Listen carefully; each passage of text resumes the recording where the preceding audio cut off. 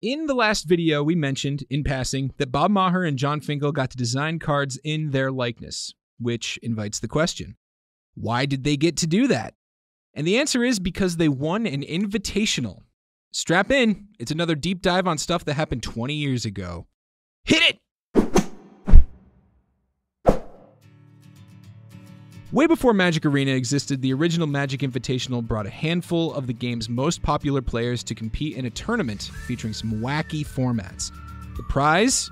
You got to help design a Magic card, and that Magic card's art would feature your likeness, which is the sickest prize ever.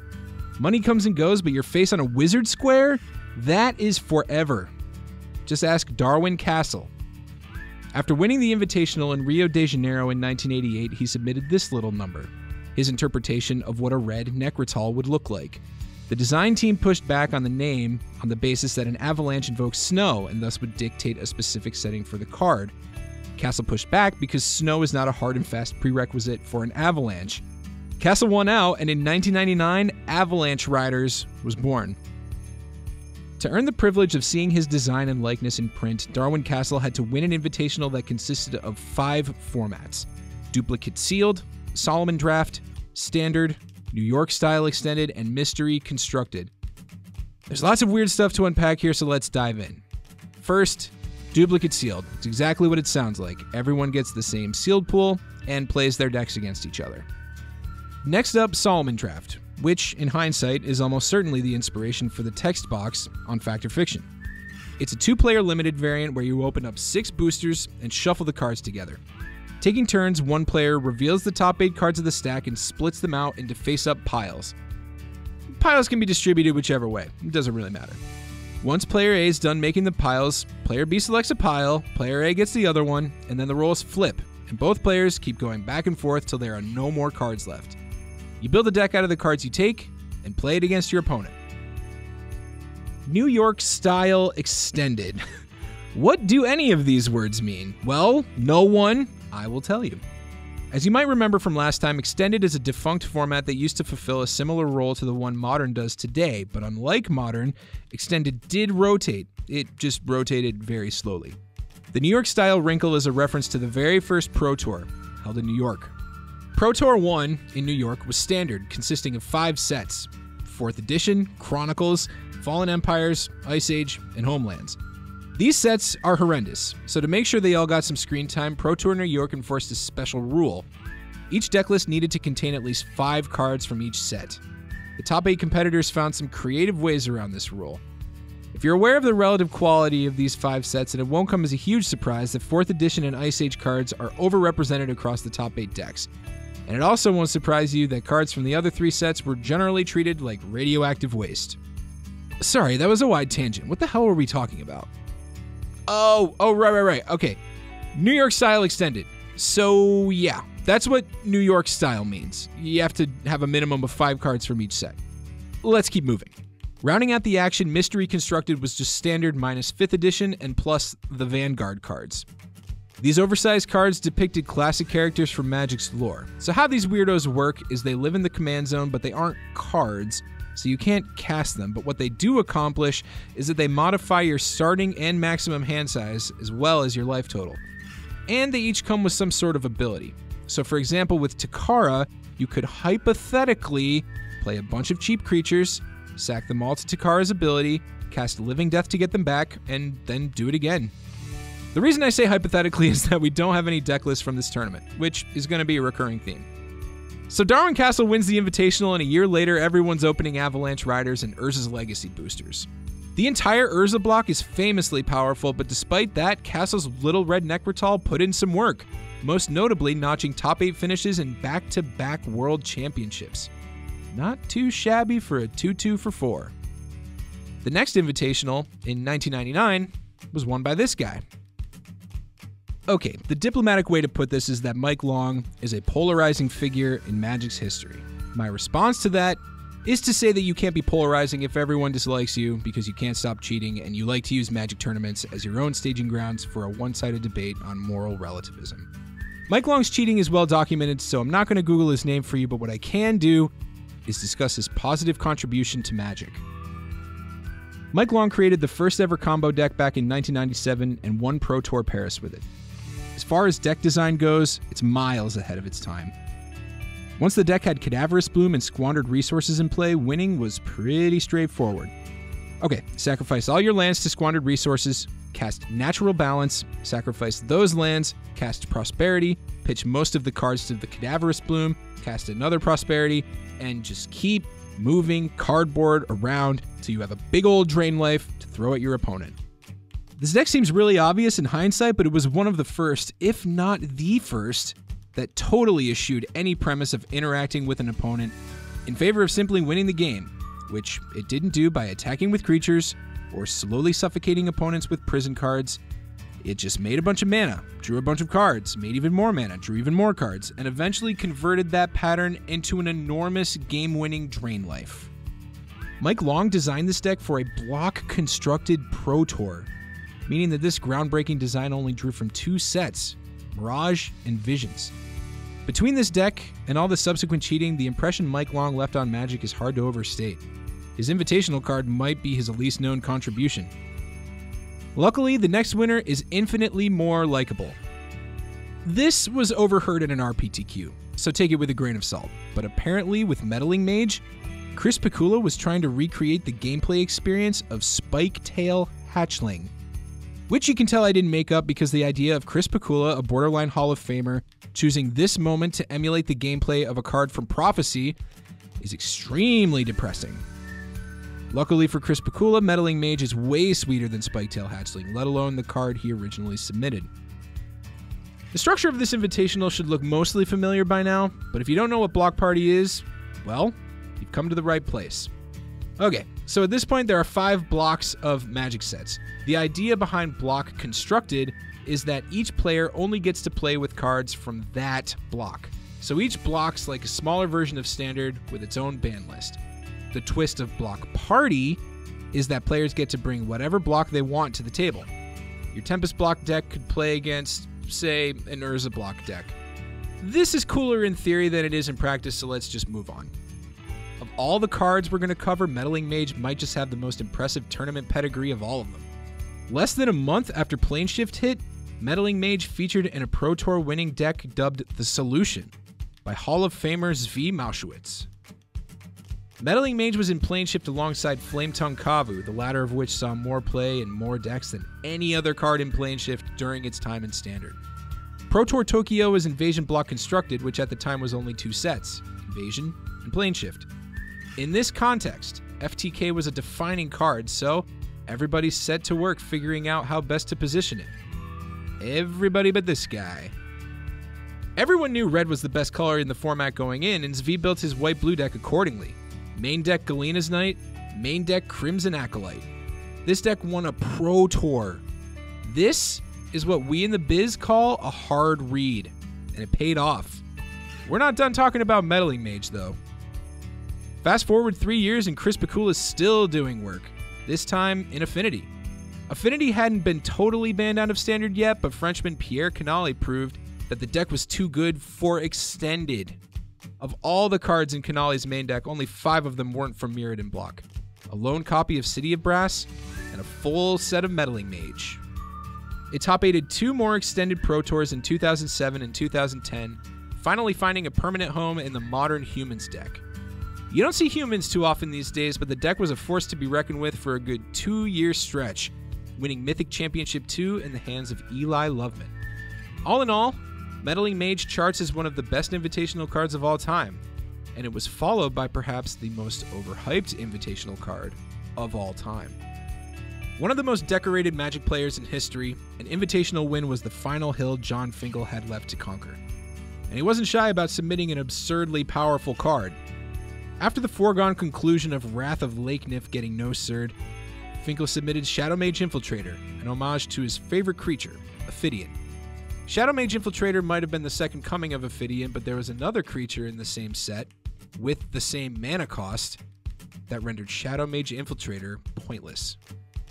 Before busted creatures like Delver of Secrets, Stoneforge Mystic, and Tarmogoyf dominated for a decade, there was Meddling Mage, Quirion Dryad, and Psychotog. The most notorious Psychotog deck is probably the one that won Worlds in 2002. Tog also won a Pro Tour 3 years later, but its dominance while it was in Standard is what most boomers remember about the card. Standard had a ton of busted blue cards while Odyssey was legal. And in another universe, Shadow Mage Infiltrator could have been the creature all those cards coalesced around. But in this timeline, it wasn't. The first ever Invitational was in Hong Kong in 1997, won by future Hall of Famer Ole Rade, almost 6 months to the day after his Player of the Year win in '96. To give you an idea of how seriously he took this, here's the card he submitted. Nope, that is not a mistake. He literally submitted a card with no rules text. Enchant Worlds. Okay, they don't make Enchant Worlds anymore, but it's basically a normal enchantment for all intents and purposes. But it's enchanting the world, I suppose? And in the rules of Magic, the world can't be enchanted by more than one thing. So when an Enchant World enters the battlefield, the oldest Enchant World falls off. So this card basically reads, destroy an Enchant World for 1 red mana, which sucks anyway. But when this was submitted, Enchant Worlds were more or less done. The last ones were in Visions. This is what trolling looked like in the 90s. But Rade wasn't done. When World of Bums was predictably shut down, he submitted this, which is dumb. And that's where Wizards of the Coast left it until early 2001. At this point, Darwin Castle's Invitational card top-8'd Worlds, and Chris Pikula's won a Pro Tour. I think it would have been tough for Ole Rade to see these cards out in the world with real people's faces in the art kicking so much ass and not want one for himself. So, he submitted a more realistic design inspired by Quirion Ranger that eventually became this. By this point, Ole Rade had shaved his head, but Mark Rosewater insisted on depicting Rade with the long hair he sported when he won Pro Tour Columbus back in '96. Even the flavor text alludes to his nickname from back in the day, the Little Viking. By the way, that thing that Sylvan Safekeeper's riding? That's a giant trapdoor spider, one of the creatures in Rade's Pro Tour winning deck. I wouldn't call giant trapdoor spider a key creature in the deck, but it's definitely a creature in there. As for Sylvan Safekeeper, today it sees fringe play in Legacy, and that's about it, which is more than can be said for the next card. For the 2000 Invitational in Cape Town, the formats were Standard, Duplicate Sealed, 5-color, Rotisserie Draft, and Auction of the People. That's 3 new formats introduced, so let's cover those. First, Rotisserie Draft. If you're familiar with fantasy sports, you're going to recognize Rotisserie Draft. Alright, imagine a table. Now imagine that table, but with one of every card from Odyssey on it. Now imagine 8 people drafting it. In fantasy sports, all the players are face up. Everyone knows what everyone's got, and that information influences all future picks. Rotisserie Draft works the same way. For example, Olivier Ruel first picked Abishan Cephalid Emperor. Everyone saw it. Next up, Scott Johns took Kamal Pitfighter. Then Kibler took Shower of Coals, Tsuyoshi Fujita took Beast Attack, Chris Pikula took Stalking Bloodsucker, Chris Benefeld took Persuasion, Kai Bude took Cabal Patriarch, and Tom Vandalo took Overrun. But Tom's the wheel, so he gets to pick again, and this time he took Call of the Herd. And on it goes till each player has 30 cards. It's pretty sweet. You should try it. And if you don't want to scrounge for 1 copy of every card for a set, I recommend TCGplayer. TCGplayer.com, where a kid can be a kid. Auction of the People is another sweet one to do with friends. Alright, so for 16 people, you have 17 decks and they usually share some sort of theme. So first up is the Homerids deck. Kai Bude starts the bidding. He can bid using his starting life total and the amount of cards he'll get in his opening hand. In this case, he opens the bidding at 7 cards, 20 life, because it's Homerids, so the deck probably sucks and he doesn't want to play with it at all. That's fair. Dan Clegg and Scott Richards don't even bother bidding, so now the action's on Camille Cornelison, who bids $7.19. Benefeld brings it down to $7.18. Mikey P to $7.17. Gary Wise to $7.16. Pikula to $7.15. Tom passes. Finkel goes to $7.14. Fujita passes. Scott Johns goes to $7.13. And then Olivier Ruel hits the gas pedal and bids down to $6.20. Dave Price and Antoine Ruel are rightfully scared off, and the action falls to Brian Kibler, who bids $6.19. Since a Homerid deck with a 6-card opener is for lunatics, everyone passes on the action till it comes back to John Finkel, who bids $6.18. Action to Olivier, $6.17. Kibler, $6.16. Now it's getting ugly. Finkel comes back with $6.15 for a deck containing 4 copies of Viscerid Drone. Kibler comes back with 614 and Finkel's gone. Did Olivier Ruel bid Homerids down to 6 cards because he actually wanted to play the deck? Maybe. Or maybe he was banking on the assumption that someone would be nuts enough to take it off his hands. It's a bold gambit. Bid too passively and you might inadvertently stick yourself with one of the bad decks. On the other hand, if you bid too aggressively and no one follows you down the rabbit hole, you might also be stuck with a deck that was once good, but is now kinda terrible. Auction of the People is sweet, and again, if you want to recreate this experience for yourselves, might I recommend tradingcardgameplayer.com? TCGplayer.com. When you're here, you're family. Last format's 5-color, which is dumb, but I'm duty-bound to cover it. You play a 250-card deck with vintage legality rules in place, except ante cards are legal. Games are decided by the player that wins the largest dollar amount in ante. Cool, whatever. Kai Bude won the tournament, and here's what he submitted. This card's kinda cool, but his card was going to be printed in Onslaught, a set with a heavy tribal creature theme. So, we got this instead.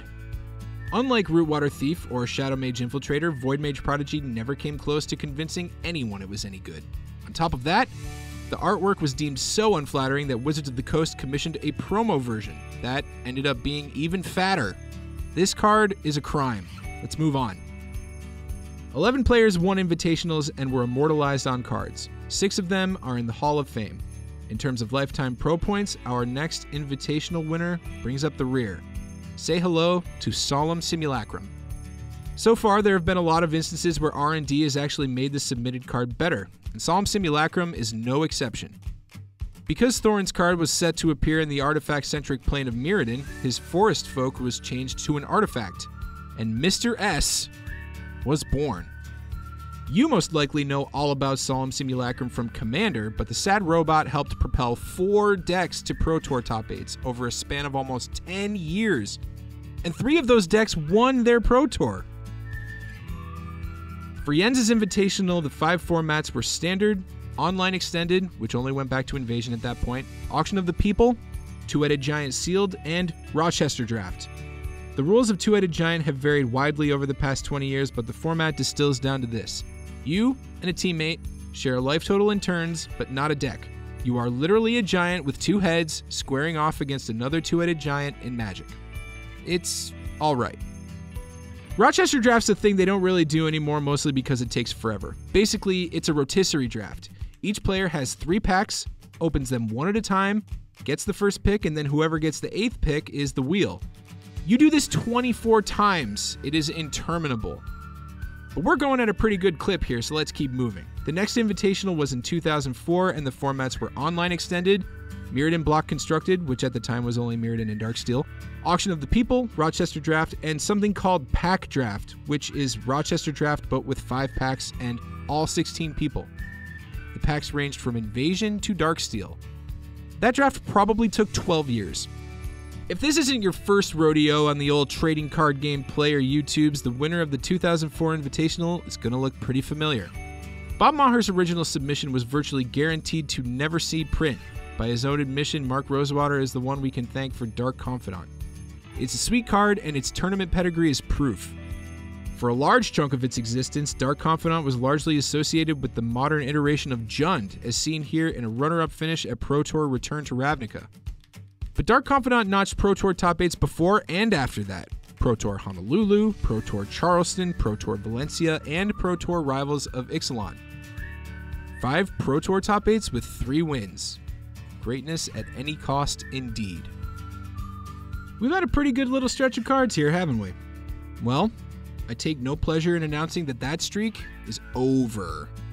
This is, by my estimation, the worst Invitational card of the bunch, narrowly edging out Rootwater Thief. This one's got a lot of text, so let's break it down. You can tap it to immediately Thoughtseize yourself, at which point you then get to Thoughtseize your opponent. God forbid anyone ever has to cast this card, let alone activate it, but just for completion's sake, let's go through it. Once the ability resolves, you're both playing with your hands face up, you're both down your best card, and your creature is tapped. And if I'm being honest, I love when my creature with First Strike has a tap ability, because what better way to leverage that keyword ability than to completely remove it from combat, am I right? At this point, you're probably thinking, wow, this card seems not very good. I bet the original submission was awesome and they powered it down. Nope, the original submission wasn't much better. But Rakdos Augur Mage wasn't the only invitational card to come out of the 2005 Invitational. In the very next set, we were introduced to Gemstone Caverns, which was inspired by Tsuyoshi Fujita's submission, Unlucky Man's Paradise. Alright, so for this Invitational, everybody submitted a card, and voters in a 2005 poll got to decide which additional card would see print. In a landslide, Unlucky Man's Paradise won. Fujita himself is nowhere to be found on the card, that privilege is for closers, but his concept inspired a particularly busted card. Gemstone Caverns is nowhere near as good as Unlucky Man's Paradise, and it's still way out of bounds. Coincidentally, this was the last time the voting public got to ship an additional invitational design to the printing press. But it was fun while it lasted. Next stop, E3 2006 in Los Angeles. I'll say it right at the top of this one. Jeff Cunningham wrote a 3-part tournament report for this tournament that is widely considered the best tournament report of all time. I say this because it's pointless to try and recap that tournament when Jeff's account already exists. If you Google Jeff Cunningham Get Big or Die Trying, you'll probably find it. You might need to use the Wayback Machine, but trust me, it's gonna be worth it. At this point, you may be wondering, did Jeff Cunningham win the tournament? No. No, he did not. Antoine Ruel won. And here's the card he submitted, which sucks, and here's what it became. Ranger of Eos is actually a pretty sweet card with a lengthy Pro Tour resume. In this deck, it could go get Burrington Forge Tender or Figure of Destiny. I don't want to think about how desperate you'd have to be to grab a gold medal stalwart. In this deck, it could grab Figure of Destiny, Mog Fanatic, or Flamekin Harbinger for Revelark. In this deck, it could grab Scoop Mob, Wild Nikadal, or even Noble Hierarch in a pinch. In this deck, which by the way marks the second Pro Tour where a Ranger of Eos deck won the whole shebang, it could grab Figure of Destiny, Student of Warfare, or Step Links. Here's where it gets gnarly. In Jacob Wilson's runner-up deck at Pro Tour Born of the Gods, Ranger of Eos could grab Birds of Paradise, Noble Hierarch, and the best get of all, Viscera Seer, which is an infinite combo with Malira and Murderous Redcap. You sack the Redcap to Viscera Seer, deal 2 to their face, persist triggers, but the creature didn't get the counter because of Malira. So, you get to keep doing it until they die. Neat. We're almost at the end, and in the tradition of Vanessa Williams, we saved the best for last. The winner of the last ever Invitational was Tiago Chan, who originally submitted this thing that's either insanely busted or completely unplayable with no in-between. Luckily, Reason and Snapcaster Mage prevailed. Despite being the Invitational card that spent the least time in players' hands, Snapcaster Mage's versatility allowed it to notch a staggering 8 Pro Tour top 8s, not to mention a slew of GP results. All of these decks are blue mid-range soup. Even the Splinter Twin deck is a combo deck nested in a mid-range deck. And Snapcaster Mage was the glue that held them all together. Whew, that's it. Now that you've made it to the end of this latest little nugget of content from your friends at TCGplayer, here's what you can do to ensure we can keep making more of these things. First, like the video and subscribe to the channel. That's pretty basic algorithm gaming stuff, but we're not done yet. Next, drop a comment. As I'm reading this, I'm wearing a Ristic Studies hoodie, and it's dope as hell, and I'm incredibly jealous. So, if you made it this far, type "I want merch" in the comments, preferably in all caps, so my boss knows that you mean business. The TCGplayer link in the description gives us credit for the sale, so please use that the next time you buy cards. Yeah, I think that's it. Okay. As always, thank you so much for watching, and I will see you next time.